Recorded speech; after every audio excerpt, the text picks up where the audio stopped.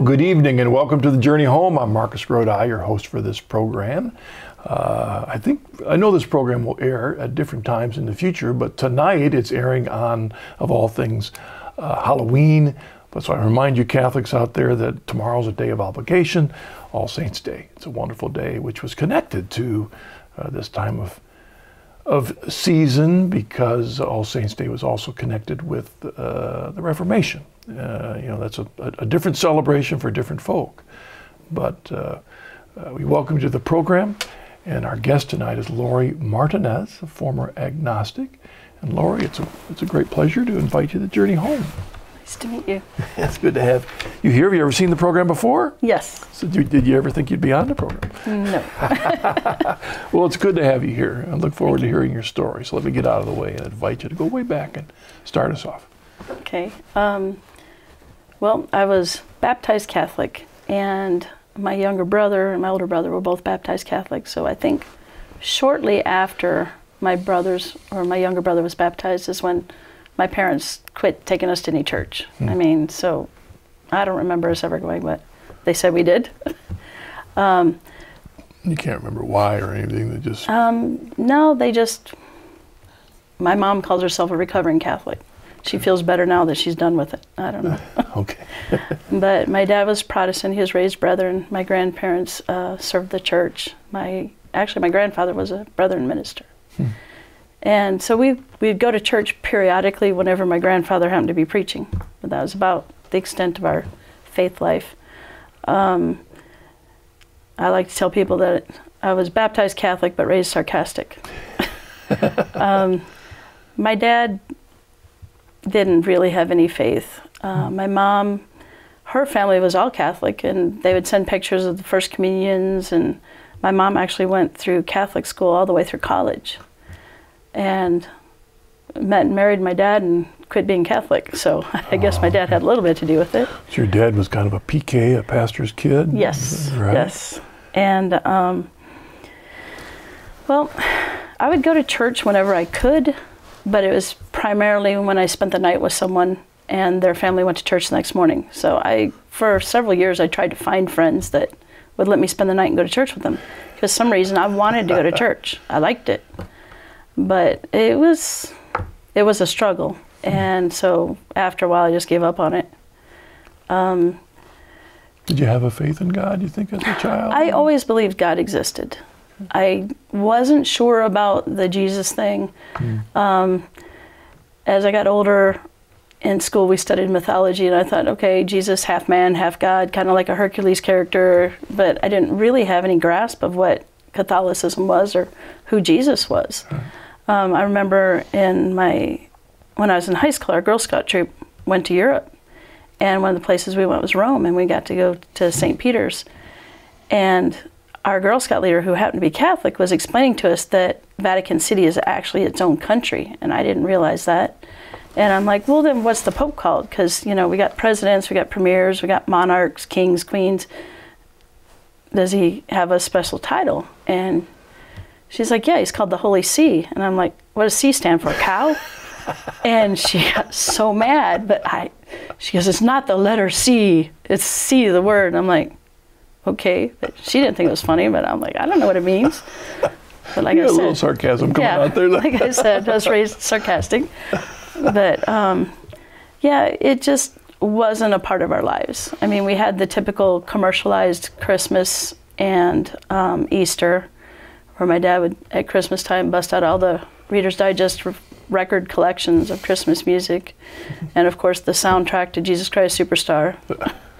And then he'd play that again at Easter time, and usually when we prayed before meals would only be at Easter and Christmas and sometimes Thanksgiving, and somebody would say, okay, let's say grace. My mom would yell grace, and my dad would do something like, God is good, God is great, I'm hungry, pass the plate, yea, rah, God. It's not any kind of actual faith in anything.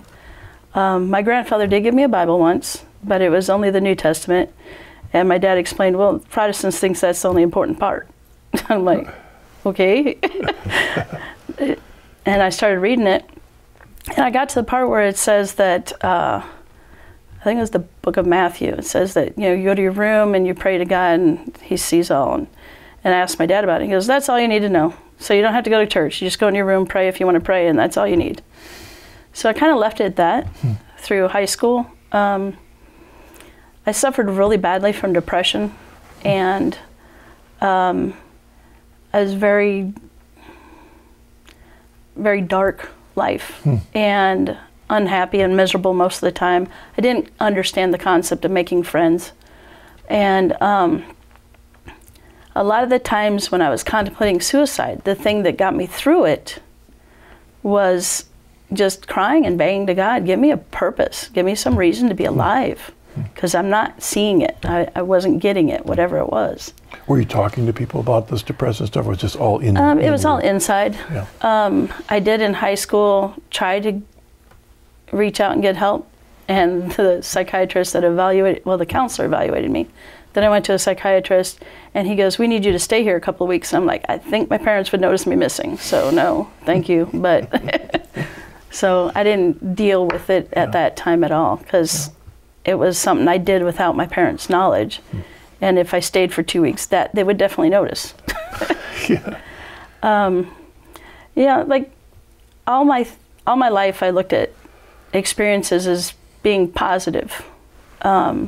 The more experiences, the better. Like, I drove in demolition derbies when I was a kid. And always it was that moment in the car right before you go into the arena, you're like, why am I here? What was I thinking? But it was a rush to do it. And when we were kids, there was a couple of summers we went to the UP of Michigan and spent the summer at a hippie commune. And you learn important things like when you skinny dip in a river, use ivory because it floats. And all the rest of the soaps sink to the bottom, you lose them. You know, we grew up with all kinds of animals around, always having pets. We had goats and rabbits and chickens and dogs and cats and occasionally ducks and pigeons and horses and ponies, and we had a fox for a while. Wow. And it was just always very much about my parents letting us have experiences. But it wasn't ever tied to religion or faith or anything. That was like the one thing that was really missing, and I kept noticing it. Now in middle school is when we had to do a genealogy project for GT class. And that's when I started reading about my great-grandfather, Adam, he and his wife Alice were missionaries in India for the Brethren Church. And they had lost several children. I think it was 6 kids before the age of 5. Wow. And he would just write these heartbreaking poems that would just put you in tears. But they always had, towards the end of it, how even though he didn't understand it, he knew that it was in God's control. And that he knew someday he would see his babies again. And then that kept him going. And I'm like, I want that. I don't know what it is, but I want that, you know? So my whole life, I knew there was something there missing. I just never knew what it was. Your grandfather's poetry. Yeah, my great-grandfather. Your great-grandfather's poetry. I mean, yeah. If you'd have known that would have been a seed, you know. Yeah, it was one of those things that whenever I work in genealogy, I think about him and the things he went through. And but he never lost his faith. And it was just astounding because I know people that if someone dies tragically, they're like, oh, I hate God. God doesn't exist, or they wouldn't let that happen. But this guy, Adam's just like, it just kept him going, knowing that God was taking care of it. He would say, I don't understand this, but I know God's got it, and it's going to be okay. And he ended up with 2 daughters that lived, my grandmother, Leah, and her sister, Lois. Lois lived to be almost 101, and my grandmother lived to be 98 or 99. So they definitely had a good long life. Women of faith? Yeah. My grandmother and my grandfather were minister. Well, my grandfather was a minister, and my grandmother taught Sunday school. And the only problem was they were a little bit more of the spare the rod, spoil the child thing.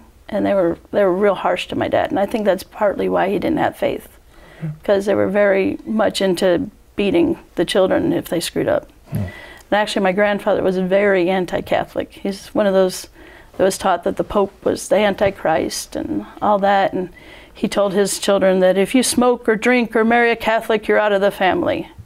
And so my uncle smoked and drank, and then my dad smoked, drank, and married a Catholic.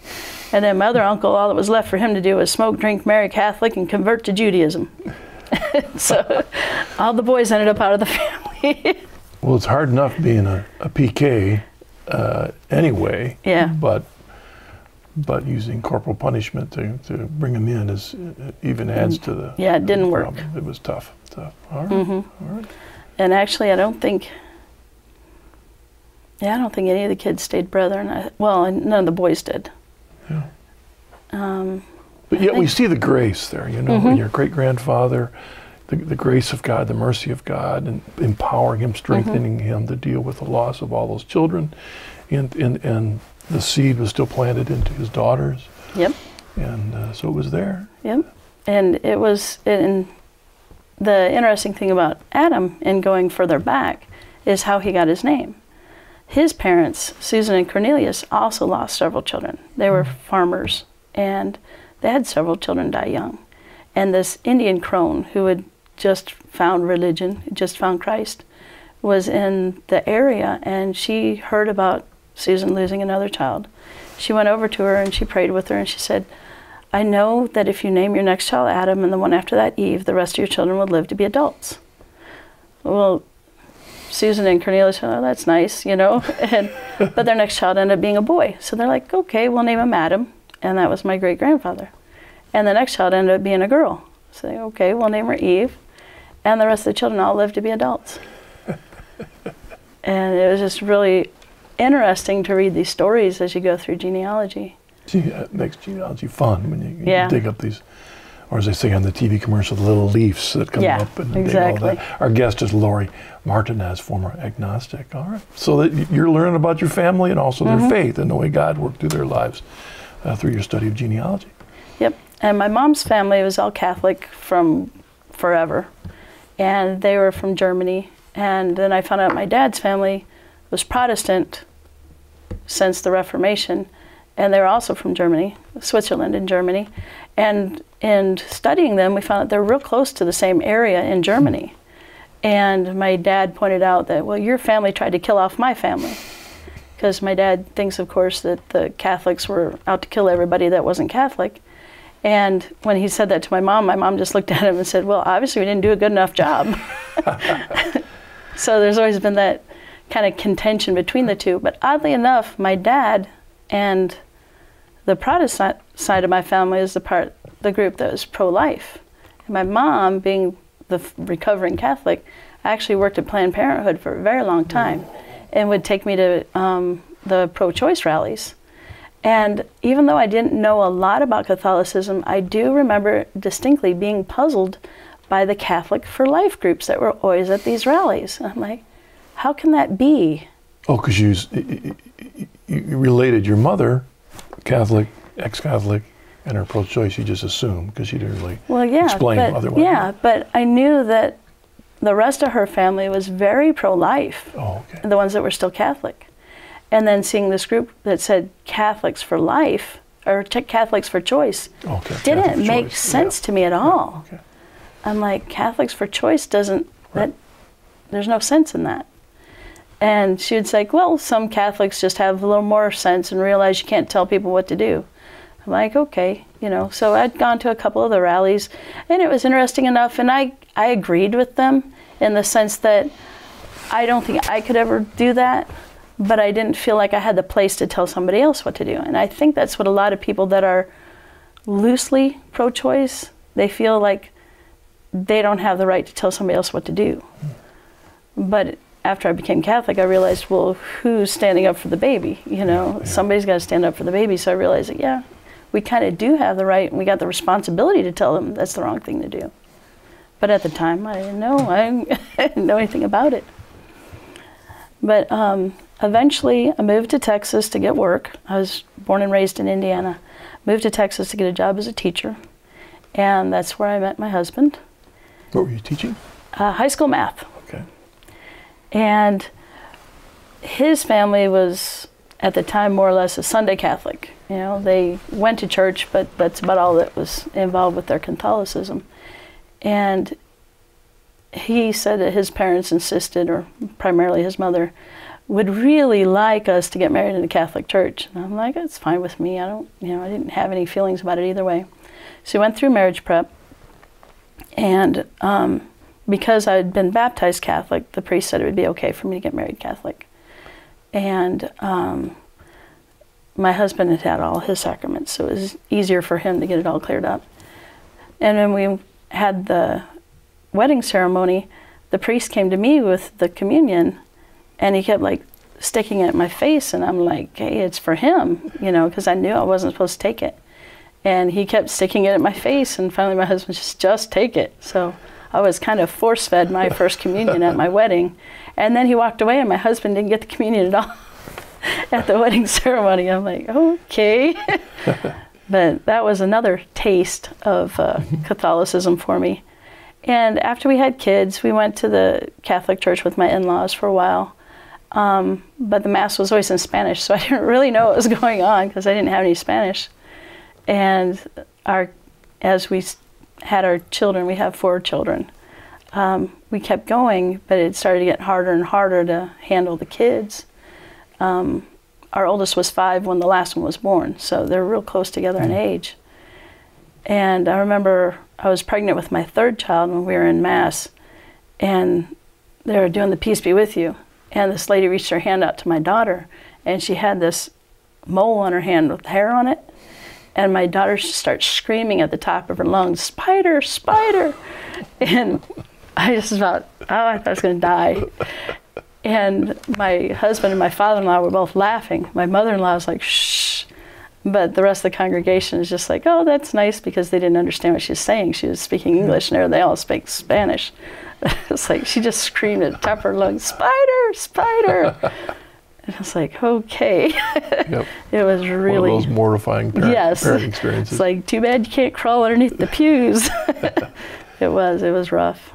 But we only went to church with them whenever it was convenient, because trying to get 4 babies together in the morning and getting them there was a little bit rough.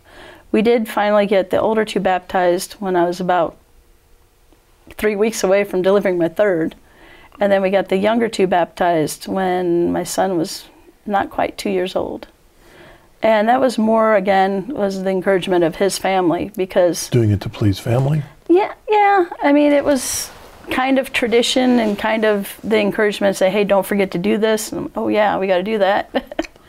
And because at this point I still wasn't Catholic. Yeah. Did you believe it was doing anything with the kids, or just a rite of passage? I didn't have any real meaning to it. It was kind of like, my dad always would argue with my mom about the fact that she made him put these indelible marks on our soul and we can't get rid of them now.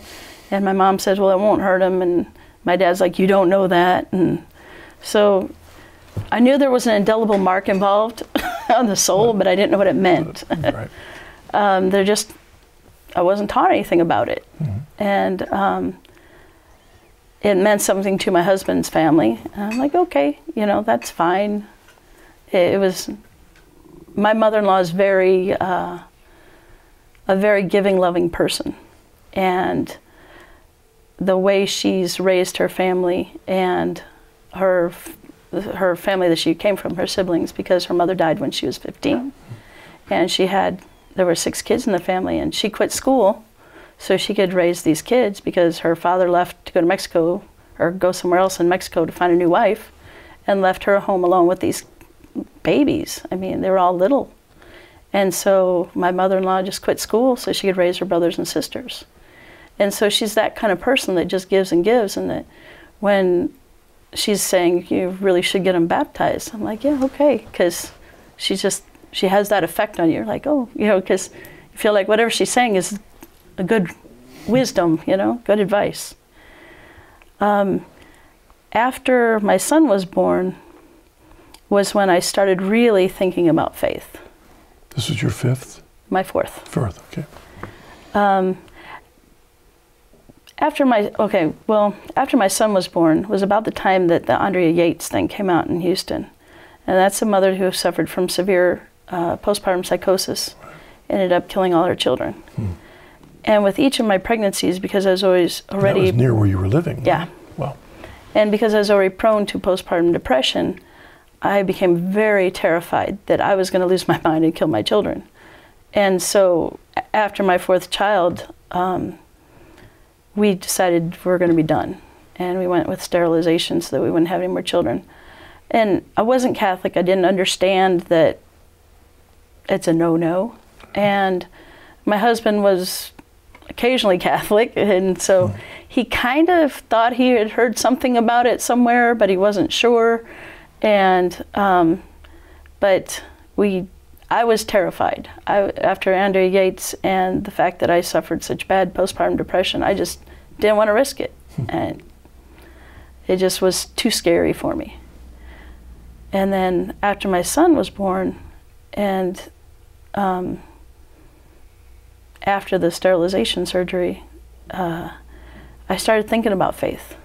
And I think I guess I just felt so blessed to have 4 healthy children, because I had had cousins who had 2 or 3 kids, and then one would have autism, or they'd have a kid with some kind of digestive issue or a vision problem. And I just like, what are the chances of having 4 kids all come out healthy? You know, what are the chances? And then I started realizing that, you know, there's got to be something to this. It can't just be, I couldn't buy the atheist thing. There's no way this is just random. It just happens, random. And I'm like, no, there's something there. So I always believed there was a God. I just didn't know how to connect with him. Or I didn't know if the whole Christianity thing was right or wrong. I just knew there was a God, and for some reason, he thought it was good to give me 4 healthy kids. And I was very blessed by that. I'm curious, during all this time, you've had on the periphery of your life Christians, some Catholics, some brethren, and I don't know if you had any others. Did any of these people seek to explain the faith to you? Did they try? No. So they never really shared their own faith with you? There were a few times at gatherings of my mom's side of the family where my dad, being somewhat brethren, and my uncle, who was formerly Mormon, would get into a big argument about faith. And actually that ended up convincing one of my cousins to become an atheist. One of my Catholic cousins became an atheist because of my dad and my uncle's discussions about religion. Yeah. And she, for a while, tried to convince me to become an atheist, but I couldn't quite do it.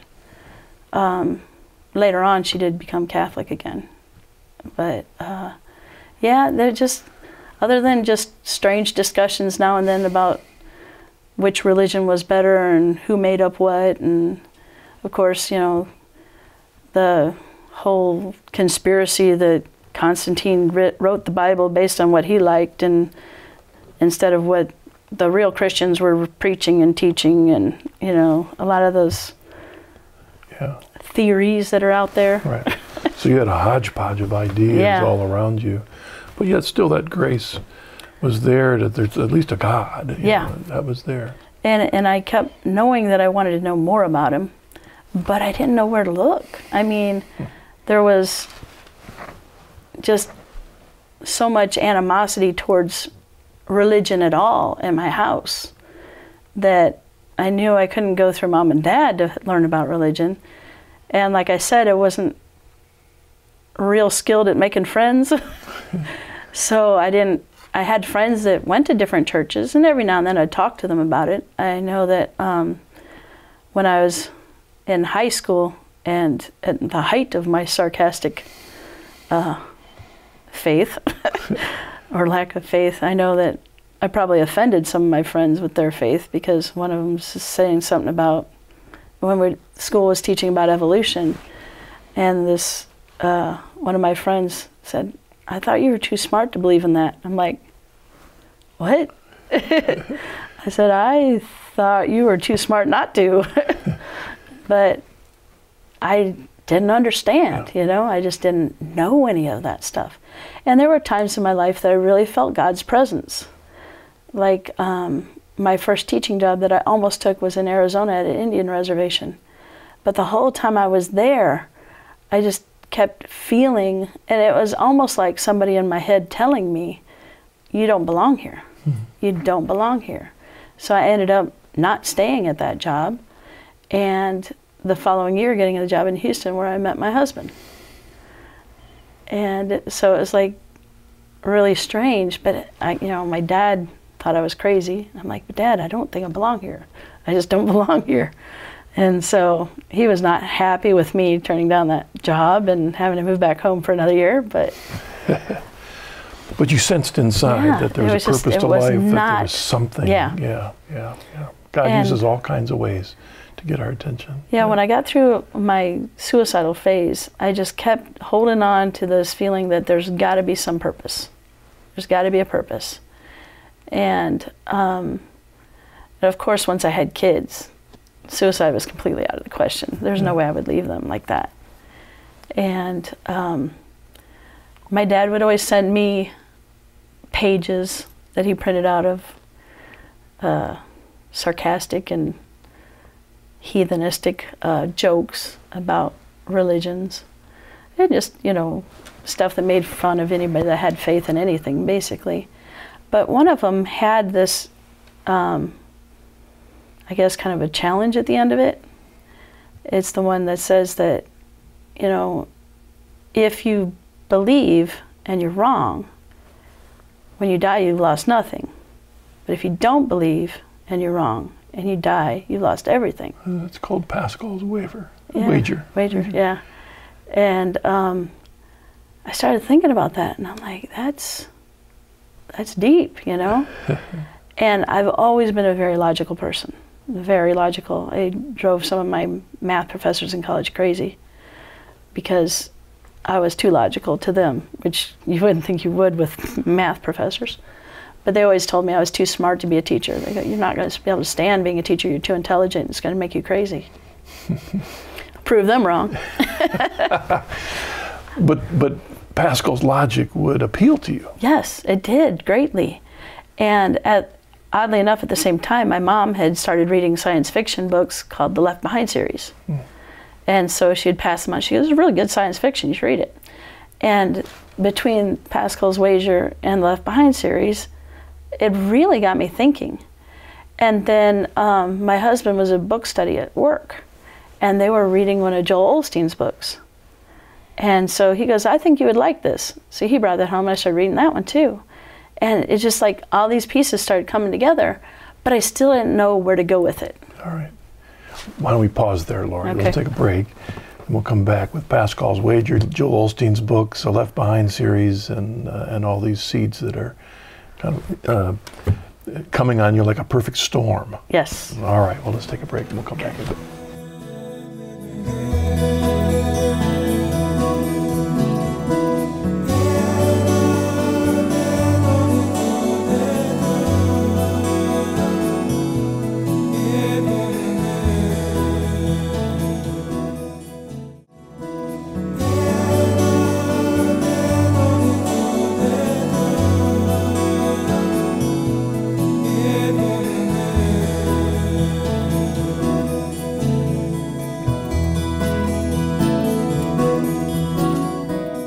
Welcome back to The Journey Home. I'm Marcus Grodi, your host, and our guest tonight is Lori Martinez, former agnostic.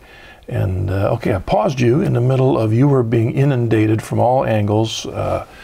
Pascal's Wager, you were getting the Left Behind series, End of the World, Rapture, and all of that. And then Joel Osteen, which I can't remember. I don't think Joel Osteen's into the Rapture, end of the... No, his is more of the happy... Health and wealth, kind of. Health and wealth. Okay, so you're getting all that at the same time. Your dad even passed that along to you. Yeah, I know. That's probably one of his biggest regrets, I'm sure. Okay. But and there was a few things leading up to it that I that was also in the back of my mind. My great-grandfather and his faith always stayed with me.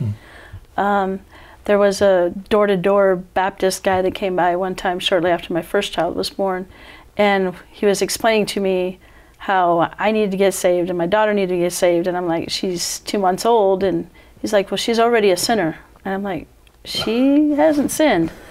And I didn't know anything about the whole original sin stuff, but I was trying to explain to her, she hasn't done anything wrong. And he's like, every time she cries, she's manipulating you, and that's a sin. And I'm like, dude, you don't call my baby a sinner right here in my face. I was very unhappy with that man.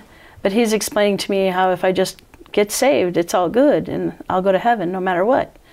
And he was telling me about his prison ministry, and I'm like, so you're telling me that some guy that's in prison for murder, if he gets saved, he says that he believes in Jesus, he's going to heaven no matter what? Yeah. I said, so if he gets out of prison, he kills somebody else, he's still going to heaven? Yeah, once you're saved, you're always saved. And I'm like, that doesn't make sense. He goes, no, once you confess that faith in Jesus, it doesn't matter what you do, you go to heaven. And at that point, I'm like, I don't think I want anything to do with this Christianity stuff because it doesn't make any sense. Because I'm more of the logic type person. But then I was hit later on with Pascal's wager. That made sense. And I'm trying to balance the two. This doesn't make sense, but this makes sense. So how do I figure out what to believe?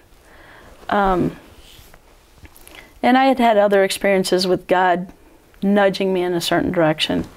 There was a very good friend of mine, Jackie, that died shortly after I'd moved to Houston. It was a few years in. She was like my mom away from home. And we would go play genealogy at the library, and we just always had a good time visiting. And she passed away during the night. Something to do with her blood pressure, I think. Wow. And I was just so devastated. And at that time, I wasn't Catholic. I didn't understand what happened to you when you die.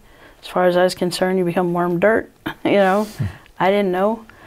And it just hit me so hard. And I was just really, truly devastated. And one night, I dreamt I was at work, and Jackie Mo was coming down the hallway. And I'm like, Jackie, you're dead, you can't be here. She goes, I know, but I had to tell you something. I'm like, what? She goes, I'm okay. And I'm like, what? She goes, you need to know I'm okay. I'm okay now. And I woke up, and I wasn't feeling that weight of being in grief anymore. The grief was gone. I still missed her, but I knew she was okay. So it was all good. And it was just such a weight lifted off of me. And as much as I still missed her, knowing she was okay made it okay. I mean, I felt good about that. And so it was a really strange experience. I didn't know how to explain it, but I knew that Jackie was okay. So all these things are coming together now. And I'd lived at the house at that point probably 10, 11 years. And on the back road behind us, there was this little sign, a billboard in the middle of a cornfield that said, Jesus, I'm a sinner, but I don't want to go to hell. Please come into my life and be my Lord and Savior. And I ignored it all the time. It didn't mean anything to me. I'm like, oh, that's a nice billboard. But I didn't have any faith in it, because as far as I knew, Jesus was just another myth like Hercules. And about the time that the Left Behind series and Joel Osteen's book and Pascal's Wager all came together, I paid attention to the billboard. And I actually, the few times I drove past it to and from the grocery store, I worked on memorizing it. But I still wasn't sure about the Jesus part. So for a few nights, I decided I would start praying that prayer, but I changed it. So I said, God, I'm a sinner, because I knew God was real. But I don't want to go to hell. Please send Jesus into my life to be my Savior. Because I needed to know if Jesus was real. Because I didn't know. And one night, I was praying it so hard, I actually started crying. Which is not good when you're trying to rock two babies to sleep at the same time.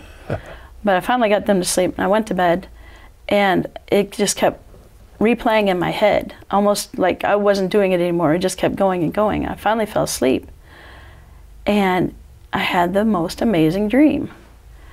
I was out in the middle of, I don't know, it looked like a parking lot, and they were loading people on this bus because there was a war going on.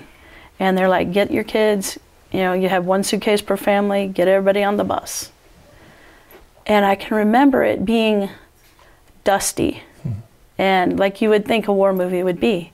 And my husband was helping me get the kids on the bus, and somebody yelled, "We need help over here." And I said, "You take the kids, get them to safety, I'll catch up with you later." And these buses that were like ambulances, but they were the size of buses, were coming in with wounded soldiers. And this man signaled me to come over, and he was blessing them. He would say, "Do you want to be saved?" And they would either nod if they could move their head, or they would say yes if they could speak. But a lot of them were very, very injured and on the verge of dying. And then he would say, "May God find in your heart what you claim with your mouth." And then he would cross them on the forehead with his thumb. And he goes, "I need you to help me." And I'm like, okay. So I started following him around, and I would be doing this. And as he was doing it, he started crying more and more. There was just tears rolling down his face. And then I started crying too. And I'm like, I remember most vividly this one soldier. Part of his head was gone. There was like, you could see his eye and his ear, and most of his nose, and part of his mouth. And so I had to cross him on his cheek because there was so much damage here. And I'm like, "Do you want to be saved?" And he nodded his head, what was left of it. And I just crossed him. I said, "May God find in your heart what you claim with your mouth." And I was crying. And I looked around, and this other guy that I'd been following was gone. And so I finished the last couple of soldiers on that bus, and I got off the bus, and I knew I had to find him. And for some reason at that moment, I knew he was Jesus. I just knew it was Jesus. And I saw this building, and for some reason, I thought it was a church, but it was in bad shape. And I think it was because of the war. And I went over to it, and just as I got to reach the doors came open, and he was standing there, and I just remember there was gold behind him. Just a lot of gold. And he smiled, and it was the most amazing smile. And it was like just joy emanating. And I was like, "Should I go to the church?" And he nodded yes. He said yes. And then I said, "Should I go to a Catholic church?" And I woke up, and I'm like, I don't know what church to go to. Because at the time, the only church I'd been thinking about going to was a Brethren church, because that was the church that my great-grandfather had gone to. And I had found one in Houston. I mean, it was a ways away, but it wasn't impossible to get there. It was maybe 25, 30 miles. And I'm like, that's the only one I'd even looked up. But the smile on his face made me feel like I should go to this Catholic church. And I'm like, so I told my husband, I said, "I think we need to go to Catholic church." He was like, "Okay, why?" And I told him about the dream, and he goes, "Okay, sure." So one part of the dream that's I mean, it's all amazing and powerful dream. The blessing aspect of that wouldn't have been a part of your brethren. No, I don't know where that came from. Yeah. I mean, I'd never heard anything like it before. I'd never seen maybe in a movie somewhere, I don't know, but I'd never seen anything like that or heard anything like that. And it was just so powerful to me that I knew that he had to be Jesus.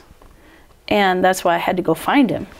And I had to ask him, "Should I go to church?" And I had to ask him which church. And trying to get back to sleep. Yeah. I remember that when and I'm like, I gotta get back to sleep. What did he say? Yeah. But the smile. And it's one of those images that never leaves your head. It's just burned into your brain. And it was so strange for a while after that. When I'd go to different churches, I'm like, that's not what Jesus really looks like. No one's got the eyes right, but the hair's not right. You know, it's like, because I'd always compare him to that vision in my head. But it ended up, there was a Catholic church like 1.5 miles from our house. I mean, I'd driven past it, but I never thought anything of it, never realized what it was, just another church. So we ended up going to church there. And that was the first Sunday after I had that dream was Palm Sunday of 2006. So we ended up going to St. Edward's. And they had just moved from their old church into the new church building because their old church had gotten way too small, and they turned it into the Parish Life Center, and they just started going into the new church. So we never had gone to the old church, but it was like a brand new place, and it was really interesting for me because I'm like, yeah, now I'm in a Catholic Mass and it's in English and I can understand what's going on. It was really like coming home. It was beautiful. And I joined RCIA right away. There was a group called they were putting on a thing called the Christian Life Seminar. It's the Couples for Christ.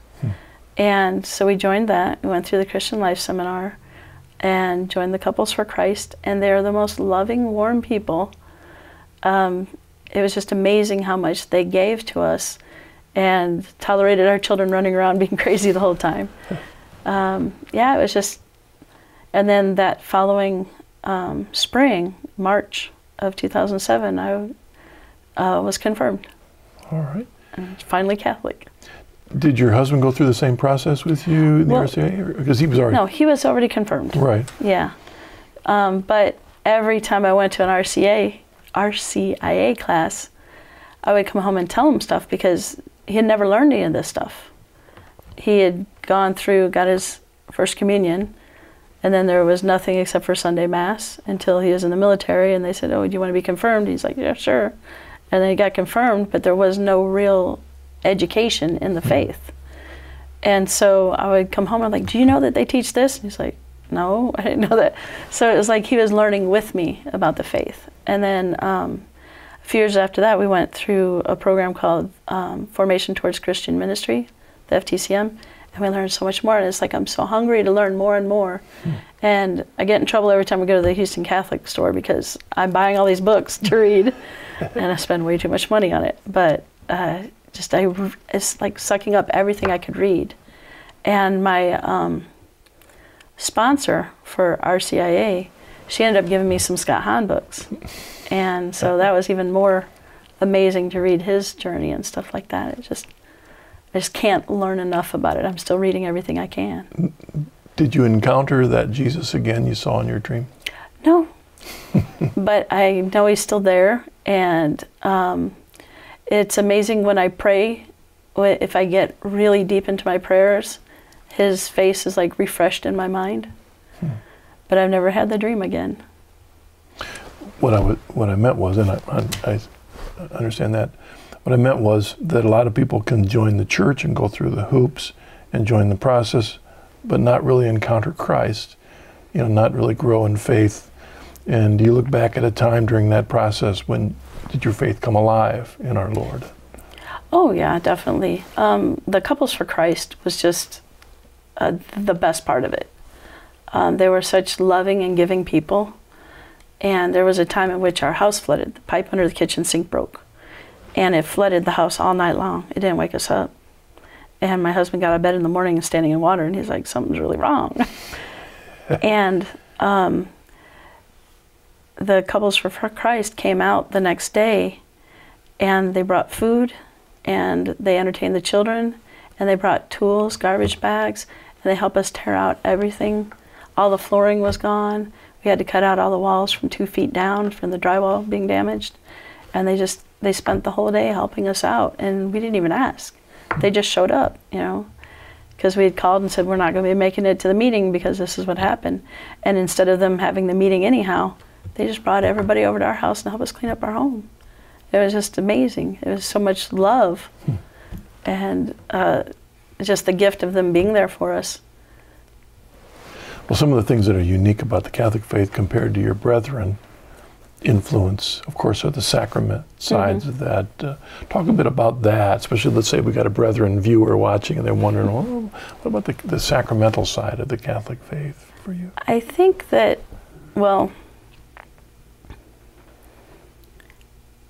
primarily the Eucharist is just the feeling and knowing that it's real, not just a little cookie and a thimbleful of Kool-Aid or something. Knowing that it's real, it's really the body and blood of Jesus. It's an overwhelming sensation. When I was married, I was force-fed my first communion. And I didn't get it. I mean, I didn't really understand what it was. But then going through RCIA and finding out what it really was, and then being able to be confirmed and truly receiving my first communion at that point was just so overwhelming, because you're not play acting, it's real. You know, it's like when you're a little kid and you play school, oh, that's nice. But then when you become a teacher and you're really teaching, it's a totally different sensation, it's a different feeling. When you have pretend body and blood, you know, you just have the bread and the wine, it's so different than when you truly receive the body and blood. It's just, it's mind-boggling, the difference that it makes, the sensation, the meaning in it. Yeah, if it's merely a symbol, then the whole meaning of the event is nothing more than an intellectual reminder. It's just something of our mind. I'm remembering, and maybe it gets me enthused a little bit more, but the reality that, as you were talking about the indelible mark of baptism, that the Eucharist is also something that the true experience of our Lord Jesus' body, blood, soul, divinity, but also it does something to us in reality. More than a mental reminder, it touches our soul. Yes. In the deepness of that. Yeah, and I remember even after I finally was allowed to start receiving communion regularly, my kids keep wanting to reach up and say, I want it too, I want it too. And I said, well, you will eventually, just not yet. And I think with them learning what it really is, made it much more meaningful when they finally received it. Because if you just give it to them in practice or pretend, it's not as meaningful. Also thinking about that well-meaning Baptist neighbor that stopped by, that tried to talk you into being saved, and that once you made that statement, it didn't matter how you lived, because of something you did at that moment, if you'd accepted Jesus, no matter what. And I look back on that now. How do you understand the Catholic understanding of holiness? Well, the way I see it is that, okay, when you're baptized, your sins are washed away. When you go to confession, your sins are absolved. But every time you sin, being a math teacher, I look at it mathematically. You're on the path from here to God, and it's a straight line. But every time you sin, you go off a degree or two. And so the farther along you are, the farther away you are from God. But when you go to confession, it's like a realignment. You're back on the path.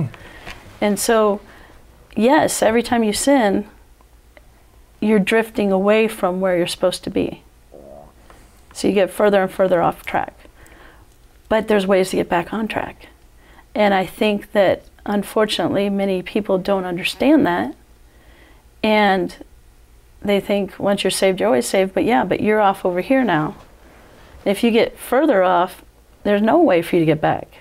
And they don't, in the other churches, they don't have that possibility. They don't have that way to get back on the straight path. Yeah, that verse in Ephesians 2 that says, by grace through faith, saved by grace through faith and not by works, and that understanding, which we as Catholics would agree 100%, because it coming back online, realigning like the spaceship, getting back in line to hit the moon, if it gets off a little bit, is grace that empowers us to realize we did something wrong, and to empower us to say we're sorry, and to empower us to come back, fix ourselves and get back on track. We're still free to respond. We can decide not to, but yet we're empowered to make that decision back. It isn't our own work that gets us back, but that's a fleshing out of our faith. Yeah. And one of the things that I know that a lot of people have a problem with in their faith of God is they don't understand why He allows things to happen. And that's something that's really, I think, hit home with my parents, because a few years ago my younger brother killed himself. And why does God let that happen? And it's even in smaller things, why did my great-grandparents' children die? But it's not just about God flipping the switch or, saying this is what's going to happen, this is going to happen. He gave us free will. And part of it is we live with the consequences of our choices, but we also live with the consequences of other people's choices. You know, the child that's killed by a drunk driver, okay, it was the child's free will to be standing where he was, but it was the drunk driver's free will to drink and drive. So even though it's not the child's fault, the child's suffering the consequences of somebody else's free will. And even though my brother might not have been in his right mind, he did make the choice. And he is also suffering with consequences of the doctor's free will that gave him the medication that maybe he shouldn't have been taking, and the other situations that was in his life.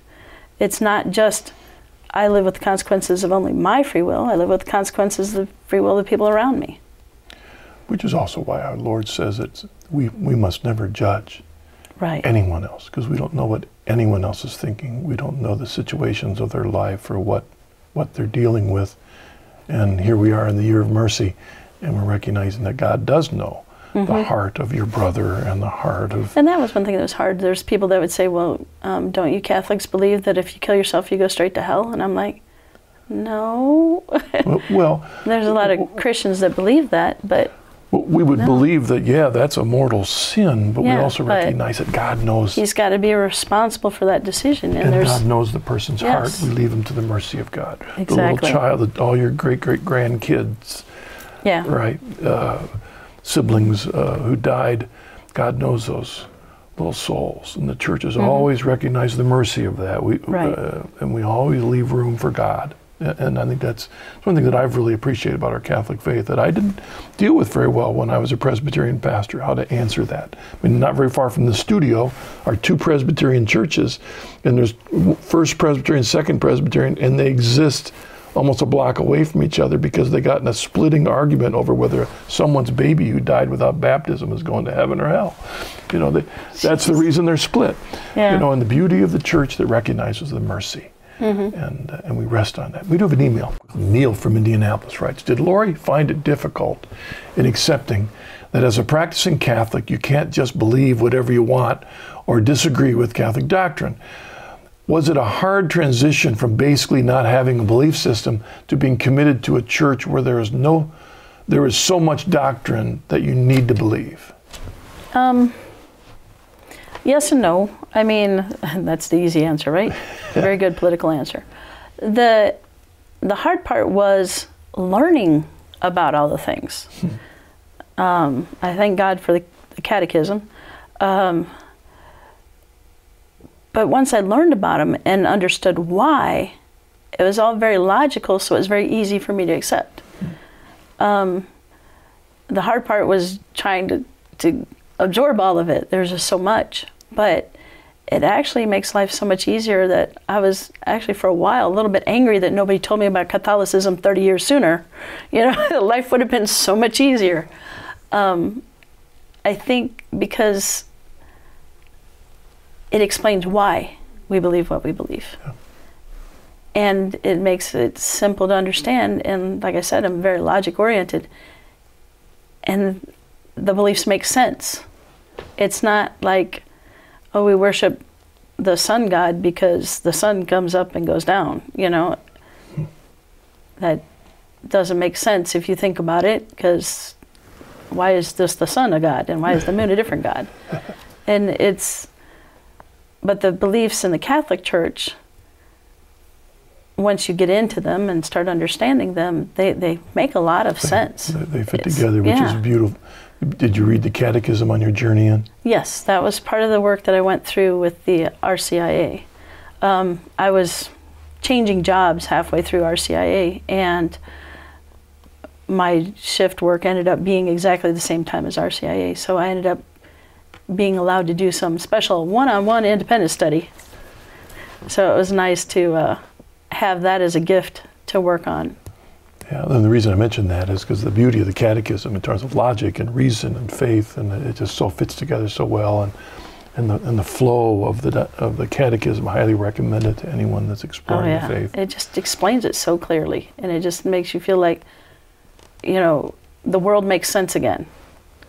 Because when you don't have faith, there's so much out there that doesn't make any sense. Yeah, all those voices out there, all contradictory, and especially feeding that almost, American idea that, well, what I believe is one thing, but I don't have any right to impose on you my beliefs. Right. It's up to everybody. It's up to their individual decision, and so that leads to nothing but chaos. Yeah. So there we are. Lori, thank you so much for joining us on the journey home and sharing your journey with us. And God bless you and your family and thank you. Children, 4 children, right? Yes. All right. And thank you for joining us on this episode of The Journey Home. I do pray that Lori's journey is an encouragement to you. God bless you. See you next week.